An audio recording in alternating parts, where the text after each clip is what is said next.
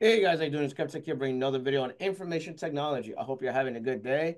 Happy Saturday. And today I want to do some CompTIA A+ questions. Obviously, if you do my show, know what to do. Rate, comment, subscribe, give me a thumbs up. Greatly appreciate it. So today we're going to go over some A+ questions. I am going to share my screen and we're going to go over some questions together. Okay? Let me share my screen. Screen three. All right. So we are doing Zoho security setting quiz is what we're doing. So it's like basically Wi-Fi or networking questions for the A+ exam. All right. Question number one. Because wireless routers are shipped with default credentials, the process of securing a SOHO network should include changing the default username and password on a wireless access point. True or false? This is true. By default, if you go and get a router from like your service provider, your ISP, typically it has a password sticker label on it, like my router right here. I'm sharing my screen, but like you guys can see my camera. Usually like for Verizon or whatever, they have like a default password. So it's recommended you change it for security reasons. Next question. What type of network traffic filtering criteria can be set on a router? Filtering by IP address, filtering by network protocol, filtering by subnet, filtering by logical port number, or all of the above. So a router does this, a router does this, a router does this and this. So I'm going to say all the above is the answer for this one. Actually, a router has the capability of doing all these things that are listed here. So we'll go to the next one. Which of the answers listed below refers to an application software that selectively blocks access to websites? So we have Captive Portal, we have Firewall, we have Content Filter, and we have Proxy Server. So the answer for that one is going to be content filter. So you're blocking certain things from content filtering, like gambling, things that are not necessarily needed. So this is an example of that, like Facebook. If I'm blocking Facebook or YouTube, whatever, you could do that. You could block certain websites on the back end. So that's going to be the answer for this one. Next one. Which of the following answers refers to an example of content filtering configuration setting on a SOHO router? So you have modem mode, parental control, MAC filtering, IP, and port filtering. So this one is going to be parental control. You actually have that. You could set that up on your machine or on your router. You could set up parental controls on it, and you could block certain things with that. So there's actually a setting you could do that. You could try that out actually. Let's go to the next question. The term unified threat management refers to a network security solution commonly in the form of a dedicated device called UTM appliance or web security gateway, which combines the functionality of a firewall with additional features such as UR filtering, content inspection, spam filtering, gateway antivirus protection, IDS/IPS function, or malware expansion. True or false? It's going to be true. An optimal wireless access point antenna placement provides a countermeasure against what? This is going to be ward driving. And ward driving is an access point. It involves using a vehicle to scan for potential vulnerabilities in wireless local networks. So that's the reason why that would be the answer, if that makes sense. All right. Next question. Which of the WAPs or WAP settings listed below allows for adjusting the boundary range of wireless signals? This one is going to be power level controls. And we have radio channel, WPS setup, beacon interval. I mean, like, you just gotta select their best answer. So it's gonna be power level controls for this one. All right. A A DHCP server IP exclusion configuration option allows network administrators to remove a single IP address or a range of IP addresses from a pool of addresses being assigned automatically to the requested DHCP client computer. Yep, that is this is so far so true. This is true so far. IP exclusion prevents other DHCP clients from requesting an IP statically assigned to other essential network hosts, servers, or wireless printers. True or false? This is true. This is 100% true. This is questions. A type of agriculture that simplifies networking by allowing devices to dynamically join a network, auto configure, and learn about the presence and capabilities of other devices is known as PoE. This is Power over Internet.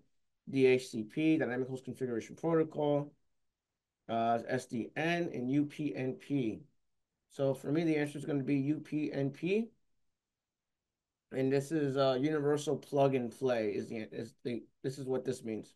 So that's going to be the answer for this one. Which of the following answers refers to the concept of zero configuration networking? So again, this is going to be universal plug and play again. You don't got to do anything. You just plug it in and it just works automatically. That's basically what this means. Examples of technologies that should not be used due to their known vulnerabilities or other security risk include what? Select two. So obviously WEP is not secure. That's going to be a security risk. And then RDP you can actually allow and deny certain people from connecting to it. Or this is secure. Uninterrupted plug and play again. I'm going to select that one. TOS does have security, and then SNMP does have security. So it's going to be these two right here. A lightly protected subnet, aka a DMZ, consisting of publicly available servers placed on the outside of the company's firewall is called what? So it's going to be screen subnet. And screen subnet is a network agriculture that isolates a network segment between an internal network and external network, enhancing security by controlling access to public-facing servers. That's what that means. So I was looking at the definition of it online. So basically, you're like separating the networks. So that's what that is. All right. Go to the next one. Service set identifier, or your SSID, is a unique identifier, aka wireless network name. Yep. So far so good for WAN. Yep. Wireless networks advertise their presence by a regular broadcasting SSID in a special packet called beacon frame. In wireless networks with disabled security features, knowing the network SSID is enough to get access to the network. SSID also pinpoints the wireless router that acts as a wireless access point. Wireless routers from the same manufacturer are frequently configured with default well-known SSID names. That's correct. Since multiple devices with the same SSID display on the list of available networks create confusion and encourage accidental access by unauthorized users. Applies to networks that lack security. Changing the default SSID is a recommended practice. True or false? This is true. You see some network admins, they'll change the SSID to the company brand name. Like, say for example, if a company is called Blackstone or whatever, it'll be like Blackstone 2.0, Blackstone Wi-Fi network, or Blackstone gas network. That's basically they just change the default SSID name to something else, or they just block it altogether where you can't even the SSID is not even publicized; it's blocked. So this and it goes to this question: disabling SSID broadcast. What does it do? What are the benefits of it? So actually, it prevents wireless clients from accessing the network. That's the reason why you would select this one. That's the reason why you would do this one. That's the right answer. Um, for a wireless client to be able to connect to a network, the security type WEAP, WPA, WPA2, WPA3, and encryption type TKIP or AES security settings, on the connecting host must match the corresponding wireless security settings on the wireless access point. True or false? This is true. A type of wireless network that provides access to the internet, but not to the internal network, is referred to as a guest Wi-Fi network. Setting up a separate network for visitors handled by a dedicated access point protects the internal network against risk related to unauthorized activities and malware infections. True or false? This is true. In the context of implementing secure network designs, the term port security may apply to what? Disabling physical ports on the device, implementing MAC filtering, disabling unused logical ports. So far, all these three are correct. Implementing port-based network access control. Yeah, so this is all the above. This is gonna be all the above for this one. Port mirroring allows an administrator to inspect traffic passing through a network switch. On a switch that supports port mirroring, a packet analyzer can be connected to an empty port, and the switch can be configured to pass a copy of the data sent over one or multiple ports on that switch to the packet sniffer port, allowing the administrator to monitor contents of the traffic passing through the switch. True or false? This is true. All right. Got that one right. We got that one right. We got that one right.